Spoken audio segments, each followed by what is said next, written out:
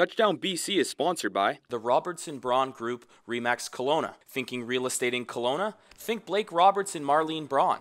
For more information, call 250-212-2888 or 250-878-5242.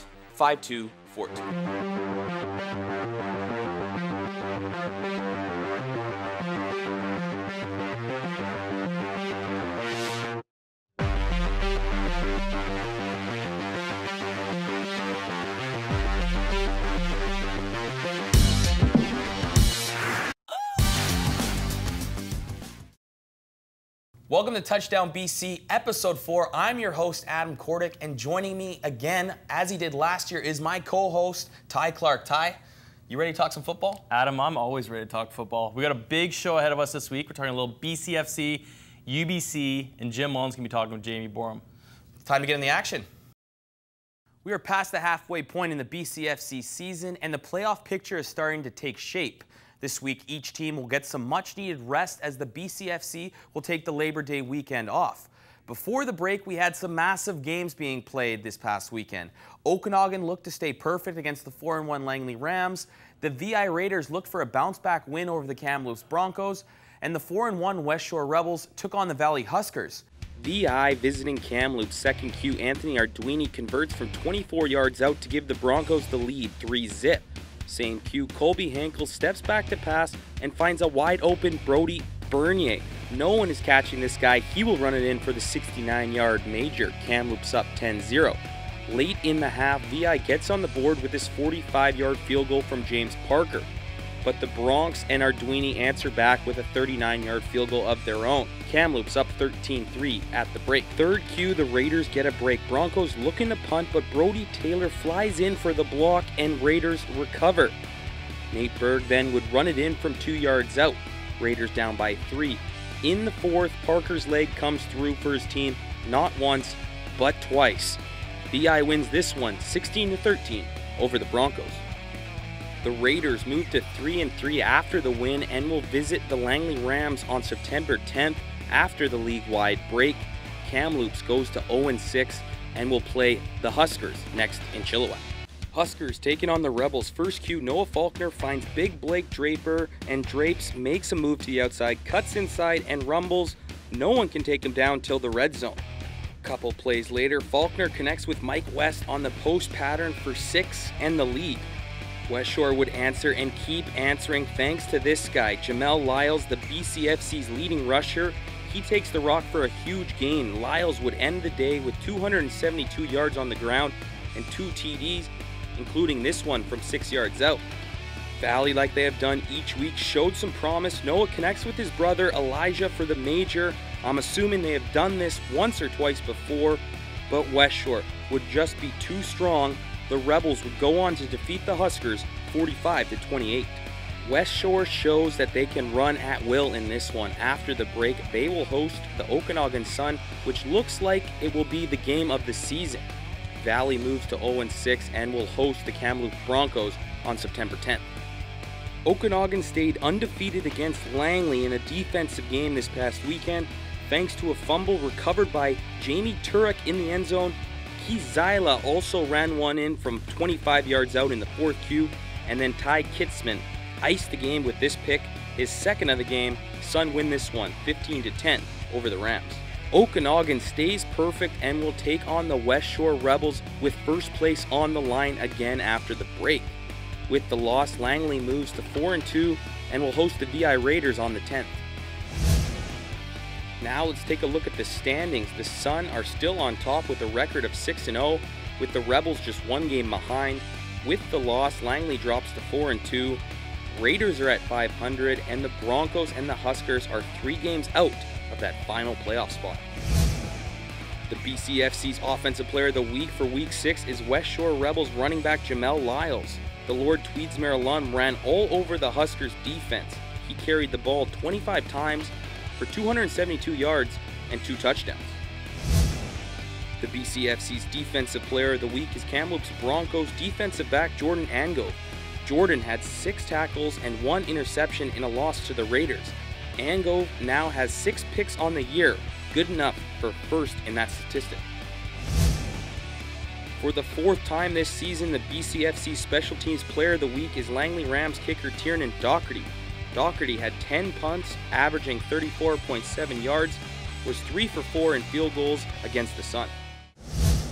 The NFL season is just about to start, so for you NFL fans, KCU's Andrew Wadden caught up with Patriots' Garrett Blunt and former Seahawk Ricardo Lockett when they were in Vancouver at the Elite Football Camp at BC Place this past July. All right, we're here with the LeGarrette Blunt of the New England Patriots. And LeGarrette, talk about a camp like this. I mean, you're up in Canada right now teaching football to Canadian kids. Like, is this a little surreal for yourself being an American? It's amazing, man. You know, we've been here for a couple of days and we've enjoyed it. You know, the tradition here with Canada Day. You know, we've enjoyed every part of it. We've walked around and seen different things that, you know, obviously we don't see. You know what I'm saying? And it's been an amazing experience, you know, and as far as coming here and doing camps with kids, I'm down for that, whether it's in, you know, the States or Vancouver, China, wherever. You know, I'm down to do that. You know, I'm always a fan. I've always been a fan of giving back, you know, and I want to continue to be that guy that everybody looks to and know that I'm always try my best to give back to kids in the community, you know what I'm saying? Now, you're starting to see a lot more Canadians making their way into the NFL. Of course, Christian Covington, who's putting on this camp, playing with the Houston Texans. Now, as far as football's growing around the world, like, how do you see it in terms of like Canadian kids coming? Because they're not only just going down to the States, the NCAA, making the route. Now they're making the route through the CIS as well, which I'm sure you're familiar with too.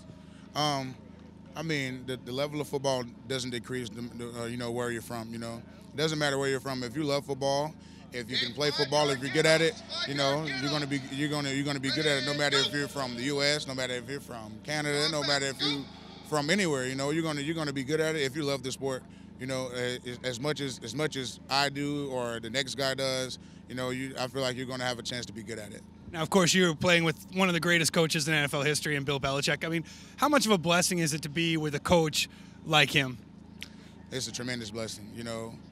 I'm being coached by, you know, in my opinion, the greatest coach to ever, you know, step foot on the sideline, you know, and on the football, you know. So I'm tremendously blessed. I love everything about Bill. You know, he's a straight shooter, 100% honest. You know, and that's one quality that you got to love about him. Here with Ricardo Lockett, formerly of the Seattle Seahawks and now a professional karaoke singer. If you guys didn't hear, he's doing the Rihanna tune for us right now. Ricardo, people from British Columbia are obviously familiar with you, just playing just a couple hours south with the Seahawks. Talk about coming up to a camp like this, because this is very unique for Canada. For sure. It was more personal for me, you know, because there's a lot of Seahawks fans here, and it's good to be in Hawk Country. I feel at home. It's my first time ever in Canada. So once Zeke and the guys talked about doing a camp here, it was a no-brainer for me because it was a personal connection for me. Well, yeah, I mean, the fan base for the Seattle Seahawks over the last few years has just exploded here in BC. You must have seen it playing down south. I mean, just see the contingent of fans that are coming out. You might not necessarily know they're from Canada, but there was a huge amount of Canadian fans coming up to see you all play. Oh, for sure. Hey, we definitely appreciate the support. That's what gets us going. You know, the 12th man is definitely a part of our game. It's not something that we just say.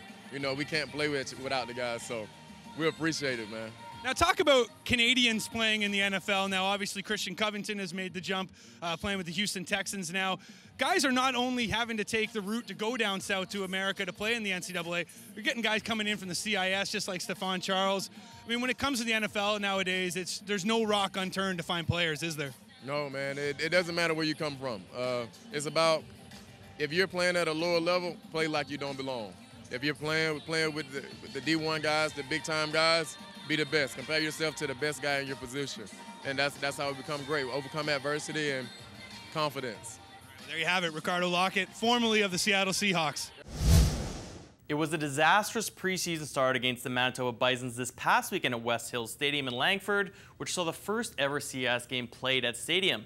UBC looked rusty at best in the 50-7 shellacking, particularly Michael O'Connor, who amassed 3 interceptions and no touchdowns in the evening. The Thunderbirds will look to get off on the right foot by starting their 2016 campaign this Saturday against Alberta at Thunderbird Stadium at 8 p.m. UBC taking on Manitoba, and things look sour early on as Michael O'Connor hands the ball off to Ben Cummings, who loses a grip on it.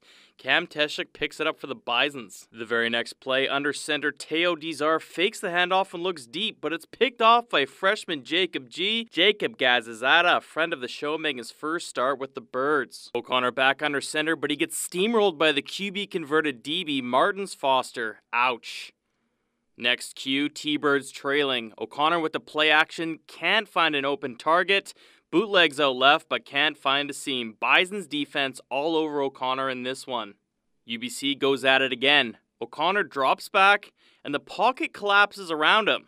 So he throws up a miracle, a little short of his intended receiver Trey Kellogg, but look at that deflection right into the hands of David Mann, who makes no mistake, scoring for the Thunderbirds. But what's this? A late flag and a hold by Ben Harrington would negate all the magic. So Teo Dizar and the Bisons go back to work, and just like that, there's a 14-point swing from a would-be UBC TD to a Manitoba Bisons TD. O'Connor, desperate to get his team back into this one, throws a dart to Will Watson, but he's covered like white on rice, and somehow the ball juggles off Watson's arm and right into the hands of a Bison defender before being taken down by O'Connor himself. Manitoba went on to score that drive, and with the game starting to get out of hand, O'Connor makes another crucial throwing error. This time, another Bison's rookie gets in on the action, sidestepping Connor for the pick six and all but putting a stamp on this one. But back to the air the Birds would go, and now you might want to look away as Michael O'Connor throws a duck into double coverage, hoping to find Marcus Davis, but he'd find another white jersey instead. Tristan O'Mara gets the INT for the Bisons and rumbles 35 yards just outside of UBC's red zone. And just to top it all off, Cameron Fox slips by Jacob G in cover 1 to put the icing on the cake, 50-7 Manitoba. Michael O'Connor finished his day with 3 interceptions and no touchdowns, while Teo Dizar had 3 touchdowns and 1 interception to the tune of 210 yards. Manitoba's Stephen Ugba led all receivers with 93 yards in the night, followed by Jesse Walker, Shai Ross, Tristan Dice, and Cam Fox, who had a touchdown apiece for the Bisons. Marshall Cook had the lone touchdown for the T-Birds. The Thunderbirds' next game will be the season opener as they take on the Alberta Golden Bears at Thunderbird Stadium this Saturday at 8 p.m. For ticketing inquiries, email guest.services@ubc.ca or buy tickets online at ticketmaster.ca. All over the CIS, especially in the Canada West, there are many BC-born players that travel out of the province to play some big-time uni-ball. With 1 week before the CIS season officially kicks off, let's take a look at some of the BC-born players BC football fans should be looking out for. One BC-born player you want to watch out for is Victoria native and Mount Doug alum Marcus Davis of UBC. Davis was pivotal in UBC's championship run last season and will be counted on once again in a quest for a repeat. Another is Jesse Walker. This Mission Secondary alum who plays receiver for the Manitoba Bisons will be a go-to target in a pass-first offense. Look for him to have a huge year. Robbie Yoakum from McMaster. Robbie, who is a Kelowna native and Okanagan Sun alum, will be the leader in the secondary for Mac this year. In his team's first game, he led the way with 7 tackles and a pick. This week in a segment we call BCFC Grads, Where Are They Now? Jim Mullins sits down with former Abbotsford Air Force player and 9-year CFL veteran Jamie Borum to talk about what junior football has meant to him and what he is up to now. Well, we've been calling these segments BCFC, Where Are They Now? I prefer to call them Stars of the Past starting today because I'm joined by Jamie Borum.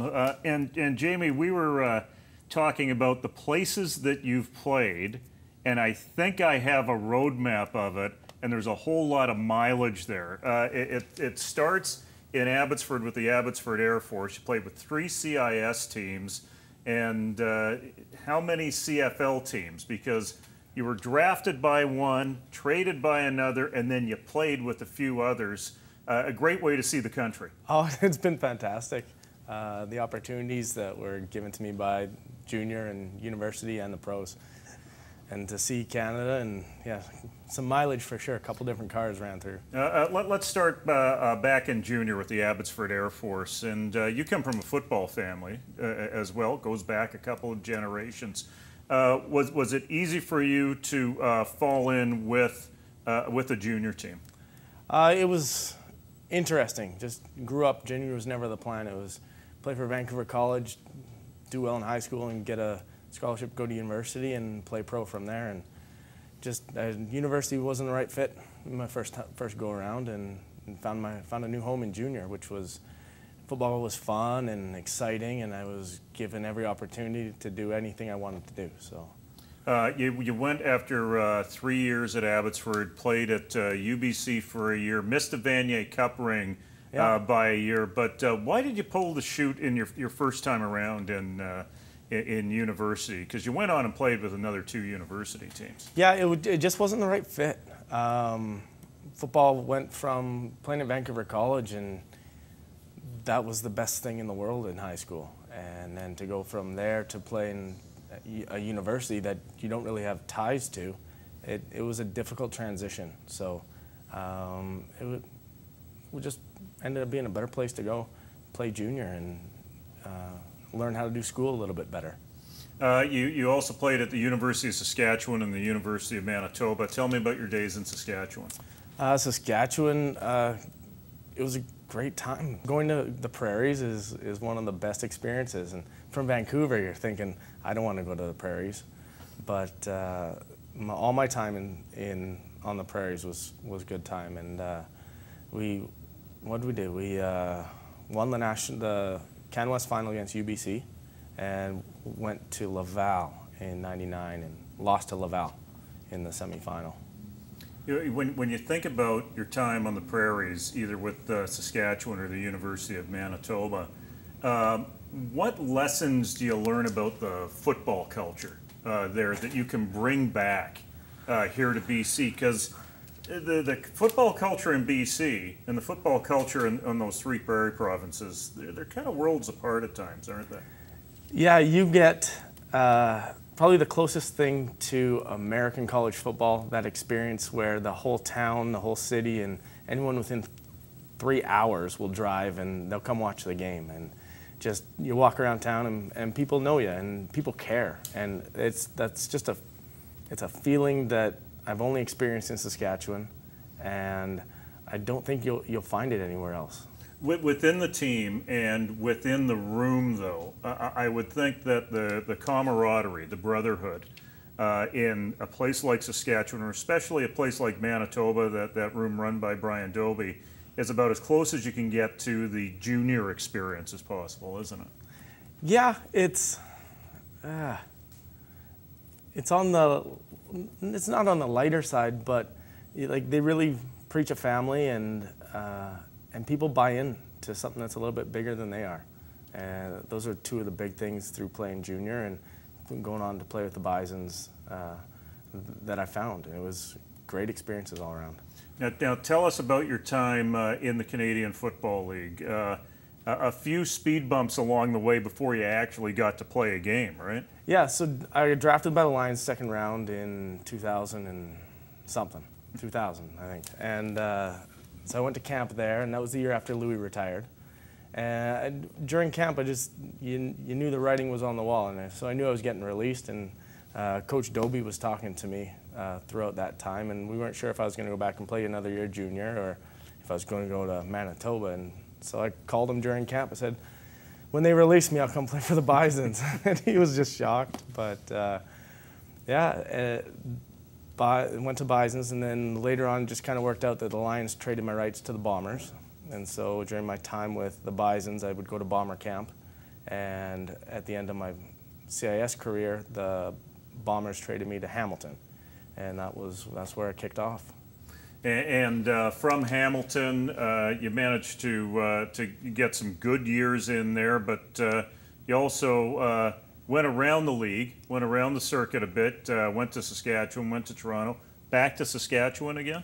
Yeah, and so... What's up with you in Saskatchewan? I don't know. It was meant to be there. I don't know.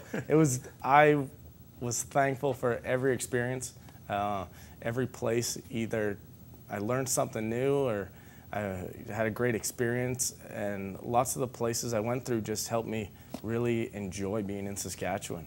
And it was just... that community is second to none. Now, from what I understand, back in your junior days, in your university days, You were quite a lightning rod out there. You drew a lot of attention because you're quite a competitor, from what I understand. Did that come up in rivalries? For instance, I understand that you love playing against the Okanagan Sun. That was the best. Playing in junior, and that's probably what really started to fuel the fire of football being fun again after university. And you found that rivalry, and you found that competitiveness and that competition from someone else, and you found it was a bigger game than just you playing in a game. And I had great times playing the Sun. Usually came up on the wrong side of it, but we managed to put the only blemish on their last national championship run. Yeah, you're talking about the experience playing in a place like Saskatoon. Kelowna for junior football is pretty close to that in terms of the support that they can get, the feeling that you can get in that stadium when they put a good crowd in there. Is that about as close as you can get to the Prairie experience? It's exactly what I tell the kids there. I'm like, this is one of the most recruitable, if not the most recruitable place in Canada. It's in BC, but it's kind of like the Prairies. And oddly enough, there's a ton of Saskatchewan people there too. But just to be able to be in the community, like they're in the paper every day. And it's neat to get in the paper for a kid. And they see that and they get to follow it and their parents can follow it. And like they get a bunch of people out to games. 1,500 is probably a small game for them. And they've been successful. You're coaching high school now. You're a teacher now. You're obviously advertising on your shirt there. And nothing like stepping up the recruiting program right there for the private school. Tell me what it was like making the transition out of football, because it was a pretty smooth transition, because the transition was kind of back into football again, wasn't it? Yeah, it worked out pretty perfect. I'm probably one of the luckiest people in the world. When I was a young guy, I said I was gonna play professional football, and somewhere in early high school I decided I'm gonna teach. And along the way, my dad pulled me aside and taught me how to coach. And so every off season, I'd come home, and home's Vancouver, and got hooked up with Notre Dame, which was odd at the time because I went to Vancouver College. And they made me their basically full-time sub, and I took over the basketball program, helping out with football, and yeah, it was just great. And come the end of my career, when I tore my ACL for the third time, retired, and Notre Dame had a job for me. Tell me what it's like, because there is a bit of a disconnect at times between the high school football culture and junior football culture in the province. For someone who benefited so much from playing junior football and had such a great time playing junior football, what sort of message do you give to players who are playing high school football for your team at Notre Dame that may be looking in other directions but might need that development or that opportunity, or just approach the game in a way where they approach it as it being fun, even though it's highly competitive? Yeah, I think more than just high school players and coaches, I think parents need to wrap their head around the idea. Not everyone's ready to go play university football. And that doesn't mean that they're not ready on the field, but they might not be ready in the classroom. And having the opportunity to go to like a Douglas College or Cap College and learn how to do university at a college, it's not half the price, but it's a lot cheaper to go to. And some of the programs, the junior programs in the province, provide scholarship opportunities if you're going to school. So you can still have your school paid for. And when you get 2 years for free as an 18-year-old, those 2 years don't count against your eligibility. And it's an opportunity to get bigger, to get stronger, to learn how to do school. So when you do go to school, you're taking advantage of every opportunity given to you. Well, and there's also the added benefit of learning a trade before you go to university as well. And in some cases, with a lot of junior players, they'll learn that trade and actually work instead of going to university. Yeah. And there's nothing wrong with that, is there? No, that's a great opportunity, because university's not for everyone either, right? So someone might be more interested in being in the fire department, and you know that can provide opportunities for some scholarship to do some school that way. And anyone, electricians and plumbers and construction guys, like there's opportunities to go to school. And for those people who aren't necessarily that university type, junior's great. They have an opportunity to advance their football, and if they play long enough in junior, there's an opportunity to get recognized. And the Lions and Saskatchewan, and like lots of the teams are taking advantage of the junior players. We're just past the halfway point in the BCFC season. I know you're going to get into your high school season soon, and that's what kind of surrounds you. But how do you follow the BCFC? Well, I've had some involvement with the Okanagan Sun over the past years. Before I moved down here, I was helping out their kicker a little bit, and yeah, that's a neat story. That kid, Keely Heinz, is profoundly deaf and wears cochlear implants when he plays, and well, for his whole life. And so it's great to see a kid like that succeeding. So I've had great opportunities in working with Coach Ben McCauley up there now. But I keep an eye on it, and from time to time, if there's an opportunity to go to a game, go to a game. Are you surprised with the level of success Ben has had at Okanagan so far? He's got a good core of kids. There's some leftover kids there that are great people, and those kids built a family of what they were, and they're strong together. So that was bound to carry over, like just because the kids, and whoever was going to be that guy, like those kids were going to be those kids, and they got great kids, and they're only going to get better. As I've seen them play, well, I think I've almost seen every game they played so far this year, and they're only getting better. They haven't played a perfect game. They haven't played even a great game. Like they've been mediocre, and that's a good thing because they're what 5-0 now, and they're going to be better along the way, which is a nice thing.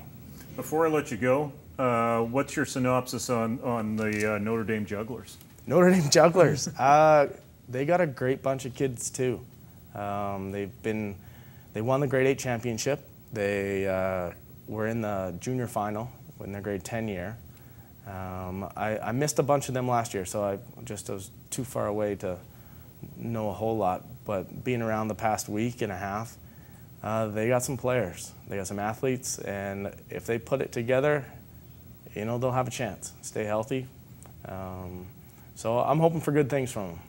Jamie, thanks for coming in. I appreciate you coming all the way into town. I understand your travel usually stops at around, what is it, Hastings Boundary Road up in that right area? By the PNE. Yeah, right by the PNE, and then you don't make it past the PNE. No, but a 5-minute commute. I appreciate you coming downtown and doing this hit with us. Thanks very much. No problem, thanks. Well, that does it for us here at Touchdown BC this week. This week was big. Adam, what about next week? Next week, we're going to be previewing the BC high school season. We're going to have some community, and we're going to bring you an update on what happened on UBC versus Alberta in their opening game of the season. So everyone, take care. We'll see you next week, and thanks for watching. Touchdown BC is sponsored by the Robertson Braun Group, Remax Kelowna. Thinking real estate in Kelowna? Think Blake Robertson, Marlene Braun. For more information, call 250-212-2888 or 250-878-5242.